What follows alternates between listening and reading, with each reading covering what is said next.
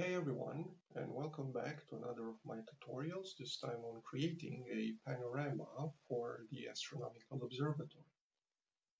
There may be cases when, because of the landscape around your observatory, trees, houses, fences, mountains, you don't have a full horizon visibility. And because of this, you need to know at specific times and dates if an object will be visible or not. Maybe it's hidden by the tree to the southwest or the house to the north.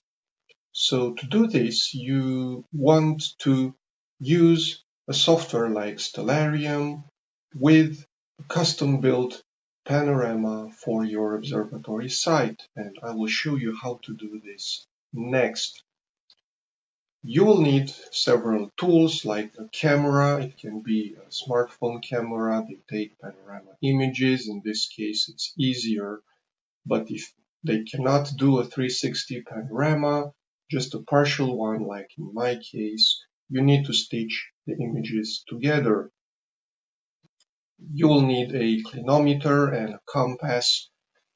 Sun2, for instance, comes with both to take the measurement of the highest object on your horizon and the azimuth bearing for that object, which should be true azimuth. Most compasses use magnetic bearing. Some software compasses make adjustments automatically, but if not, I post you the link to the magnetic declination site where you can check what's the one for your location and add or subtract it from your own compass reading. Then you obviously need a panorama stitcher software like Huggin or Microsoft Ice. Huggin is nice and free, still available. Ice is not, but Ice works out of the box without any custom settings. Hugging is also easy once you get the hang of the settings, and this can take some time. And in this case, I will post the link to ICE that's still available on webarchive.org, and I will use that for this tutorial.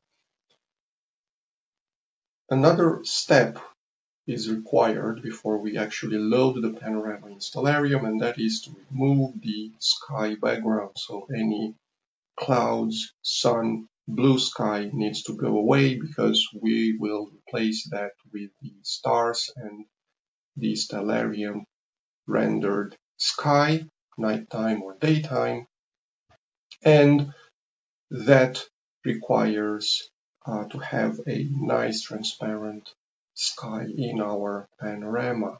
I have already uploaded here several images and prepared the tools for you so that it goes nice and smooth.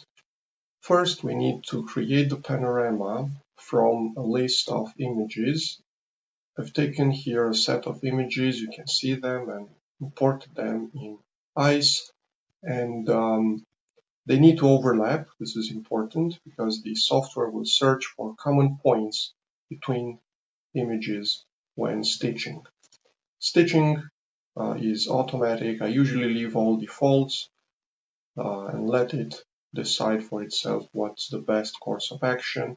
First, it aligns the images by finding common points between them. So this is why we need to overlap them. Even in my case, I have a phone which takes a 180-degree panorama. I need to take 3 panoramas overlapping. If I just take two of them, 180 plus 180, it's 360, but they won't overlap.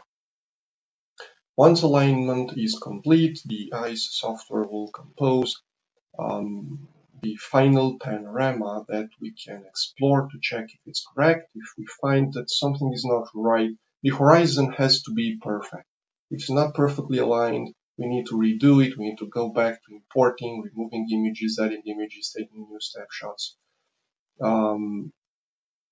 Otherwise, objects which are not on the horizon, well, they can be imperfect. And I'll show you what's happening with our panorama. So this is the stitched panorama. As you can see, the horizon looks nice. There are some problems, for instance, here and also here as well, but the horizon profile looks nice. So the next step is to crop it, and the crop can be automatic or manual. If it's automatic, you need to remember that you need to leave the highest object in the image. And what I suggest is to crop the image where the highest object ends. The lower part as well should be cropped somewhere so that we don't get any of these kind of artifacts. It should be nice and smooth all the way up here, for instance. And this highest object is the object that we will measure for altitude and azimuth with the clinometer and compass. And we'll also need the altitude for the lowest part of the image. We can do this with the clinometer. We'll use these to stretch the panorama. Stellarium does this for us automatically. It uses the top height and the low height in degrees from the flat horizon to stretch the panorama vertically. And it will automatically stitch the right side with the left side of the image. A nice 360 image. Once we do this, we export the image in a format. We can use PNG, and it will be exported. Pay attention here. When you export it, Stellarium accepts images with dimensions power of the number 2. So you can have an image, let's say, of 1024 by 512 pixels. You won't be able to have an image with a size of 1000 by 500. The reason is the way the rendering engine underneath works, or that's what the authors in the manual say. Once we have this and we export it, we can load it in GIMP. This is a free software processing tool. It's easy to use, and we can start removing the blue sky and clouds and also the sun here. So to do that, we first need to add a alpha channel. Once we added the alpha channel, we can go here to the fuzzy select tool and select regions, click select regions of the sky and remove them. The important bit about the fuzzy select tool is that it has a threshold. The larger the threshold, the more the selection will be, because it will include more colors. The smaller the threshold, the less color variations will be included in the selection. So you can see here, with this large threshold, it selected a lot of things. We don't want this, we need a smaller threshold. You just need to play around with your own image and select the best values. You can zoom in and double check that you are removing what you need. Let's say we remove a bit from these trees as well. The threshold is still too much. So see, you can do this, remove some bits from between the trees so that we can see in Stellarium then how stars appear and disappear behind the tree branches here. So once you do this and you're happy with the result, you need to fine-tune and remove the last bits which were not removed by the fuzzy select tool. You can do this with the eraser here for all the bits which are left, and then you can export it as a panorama. You can save it as a PNG or a JPEG. In my case, I'll export it as a PNG at the end, and we'll get something which looks like this. See, it's a nice panorama, black, transparent actually, background. This here we'll see the stars and sun and moon rendered by the Stellarium. And we'll see them disappear behind the trees, reappearing on the other side. So it will give us a nice realistic approximation of the night sky around our observatory. And this is done quite easily. You do this by creating in the landscapes folder in Stellarium, which is usually in program files, a folder for your own observatory, and you copy the panorama that you've saved in GIMP, and then you create an ini file, so landscape.ini, that should be the name. And that file contains a few sections. This is a simplistic one. The manual, post the link, contains everything. And you can define the landscape, so some details, spherical projection. This is what we create when we do a 360 panorama from images. This is the panorama image. This is this file name here. And these are the heights that we got from the clinometer, which can be either from the software. Some phones allow you to take measurements, inclinations of objects, and compass bearings. So this is the 36, the height of the highest tree in my image, 36 degrees up on the horizon, and this is the lower part of the image, minus 12 degrees under the zero horizon. Now you remember that I said that for the panorama that we are creating, we also need to take the azimuth bearing, the true one, not the magnetic one. So we need to adjust. If we use a compass, magnetic compass, we need to adjust it for the magnetic declination. Some software tools do this for us automatically.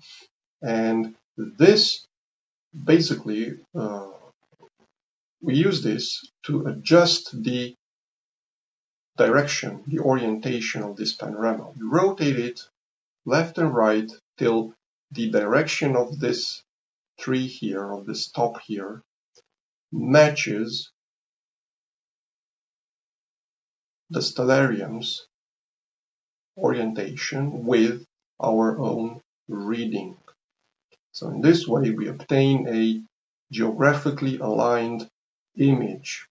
This is not that reading, this is just by how much we rotated left and right to get to that reading. So you need to go to Stellarium, see where it's rendered, decide whether you need to rotate it left or right by a certain amount of degrees, and then come back here in this file and change this, re-upload the panorama in Stellarium, and try it again till you get a accurate orientation. In my case, it was 120 degrees rotation.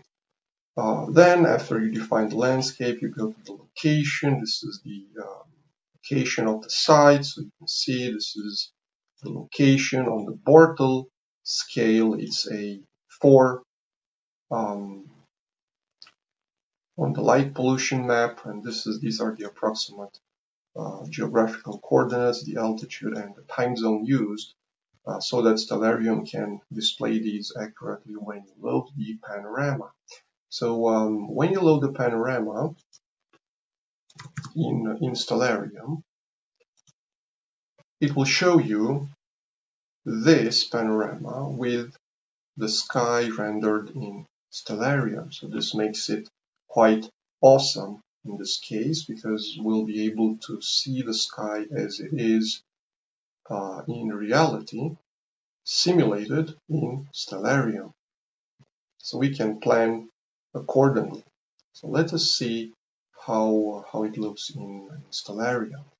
So This is the Stellarium sky with the panorama. You can see we've got the trees, we've got some gaps in the trees here. We can see the sky behind the branches, and we can see through the trees here. All very nice and neat. And zoom in for a better view, and let us try to change the time so that you can see. You can see here nighttime.